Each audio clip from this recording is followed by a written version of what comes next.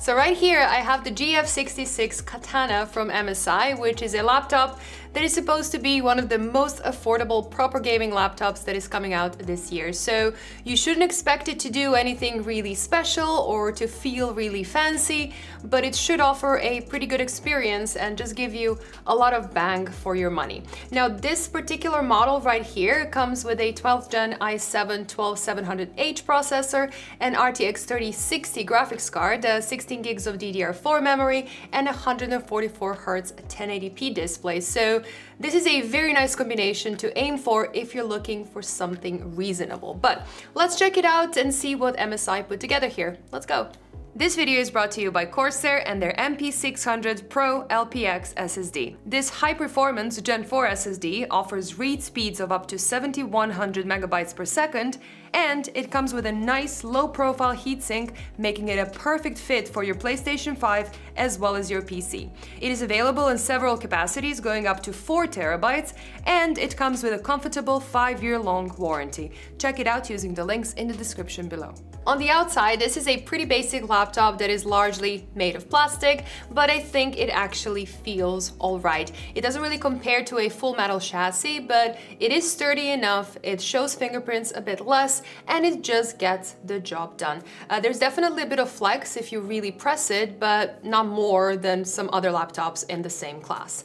The design is pretty simple and clean, and even though it has pretty sizable exhaust openings in the back, the overall feel isn't too gamey, and it could easily pass as an office machine. It is fairly portable for a 15-inch gaming laptop with a weight of just a little bit over 2 kilos, and the charging brick isn't as large as some older laptops had. And even though some higher-end models will be able to use a compact USB charger on the go, this laptop will not, so you will have to bring this brick with you wherever you go.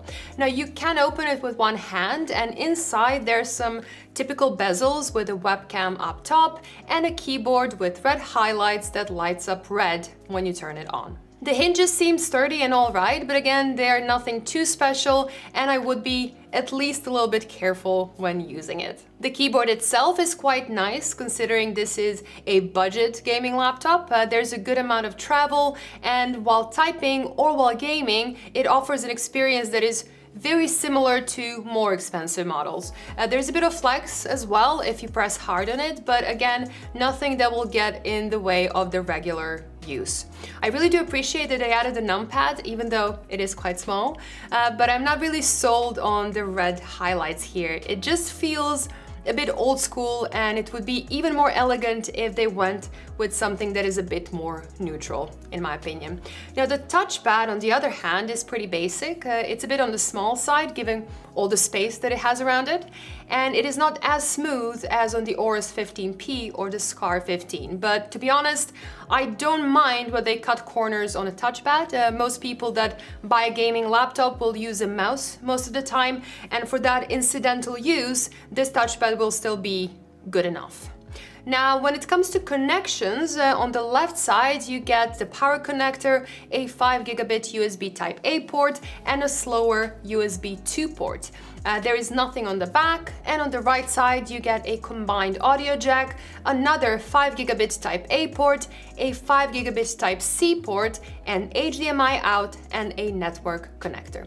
So this laptop is missing some modern connections like the Thunderbolt or a 10 gigabit USB port, and the HDMI port is limited to 4K 60, so it's an HDMI 2.0. But again, MSI had to cut costs somewhere, and this way isn't that bad either. I do like that you get 3 Type-A ports and 2 of them on the left side, so you shouldn't have many cables interfering with your mouse on your right hand side. Now the Ethernet connection is on the right, but it's kind of all the way in the back, so it will be out of the way as well. But let's check the performance of this thing, and when we look at the CPU performance, this laptop comes with an i7-12700H that has 6 P cores and 8 E cores with a total of 20 threads, which is the same as the i9-12900H. And just like the other high-end Alder Lake laptops, this one performs very well. In the Extreme profile, which offers the best CPU performance, it runs at around 80 watts and shows some really good multi-threaded performance. It beats the 11th gen Intel chip or any 5000 series AMD laptop, and it's not even too far away from the 12900H that is in the ROG Scar and that is running at 115 watts. So it is very capable to run all kinds of CPU intensive applications. And single core performance looks very good too, which should definitely help in games. But most games rely on the GPU more than on the CPU, and this laptop comes with a 105 watt RTX 3060, even though in reality it mostly runs at 80 to 90 watts and only hits 105 from time to time. Still, I think 3060 is a great GPU to aim for. 1650 and a 3050 can struggle a bit with some recent titles on higher settings, but a 3060 like this one will run any game easily on high or even higher. And even though there are still a few games like Cyberpunk 2077 and Dying Light 2, for example, that do push this card to its limits, but then you can just turn on DLSS and still get really good frame rates. Unfortunately, they did not include a mux switch, so laptops that do have one will be a little bit faster, especially in those games that run really high FPS. So if you find a laptop with a similar price that has one, it will perform better. And when it comes to the display, this 144Hz 1080p screen is pretty entry level. It is not completely terrible, but it doesn't really come close to the 240Hz panels that just outperform it in every way. Now, motion clarity isn't that great, but it would be better than the 60Hz laptops for those fast-paced games. And I would say more expensive laptops will generally get you a smoother gaming experience, but this one is focusing on value more than anything else. Now, next to that, the maximum brightness is also pretty low, coming in at 247 nits, and that will be fine indoors, but if you sit somewhere with a lot of direct sunlight, it will be pretty hard to see anything. The color range is pretty limited too, with around 58% of sRGB coverage, so you shouldn't really do any color critical work on this laptop, which is also kind of fitting when you're going for a more affordable option. Contrast isn't that bad, and there is enough color to enjoy your games and get some work done, so it kind of gets the job done, but you shouldn't expect more than that.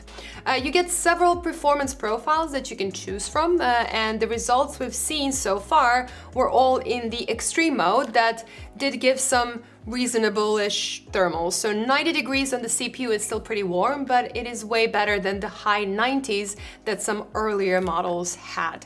And 71 Celsius on the GPU is completely fine, though it does run pretty loud in that mode, and I warmly suggest to put on a headset if you plan to game in this mode. The balance mode was a bit odd, in my opinion. So it reduces the fan speed by a lot, but it doesn't really tune down the total power consumption. So both the CPU and the GPU get even hotter. So 87 degrees on an Nvidia GPU is pretty high, and 95 degrees on the CPU is not that ideal either. So even though the balance mode runs quieter, I am not comfortable with those numbers, and I think the extreme mode will be the most sensible for gaming. In a pure CPU stress test, in the extreme mode, the CPU goes up to 80 watts of power and runs pretty hot as well. But then in balance mode, the CPU drops to a maximum of 38 watts and only hits 69 degrees. Again, I would kind of prefer to see the balance mode push a bit more power there, with the temperature target being somewhere in the 80s. In any case, I think MSI should definitely work on this profile tuning a bit more. It is not very hard to open it up for maintenance, but you do have to be really careful not to break any clips while doing it. You can easily upgrade the memory, you can clean the fans, you can replace the battery, you can also replace the Wi-Fi chip, but they are using Wi-Fi 6, so you don't really have to do that just yet. You can also add a second SSD or replace the current one. Since this model only comes with a 500GB SSD, I really think you should consider doing that.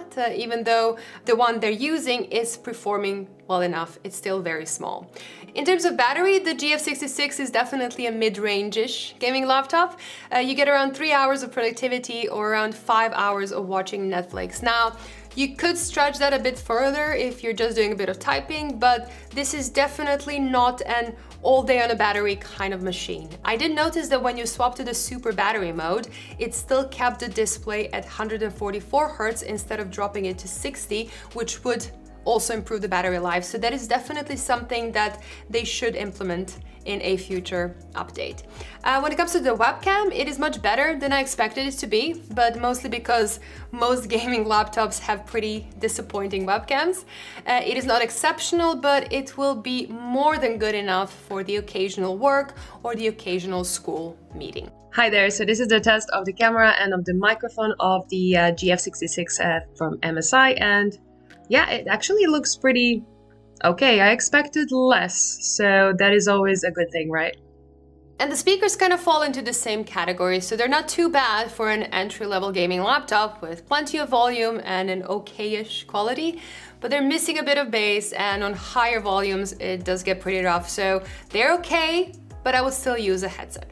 So clearly, MSI did cut quite a few corners here to make it into one of the cheapest options on the market with pretty decent specs, just like they did with all their GF models so far, and that seems to be working quite well. So here in the Netherlands, the GF was one of the first models that popped up if I said I wanted a laptop that had at least a 3060.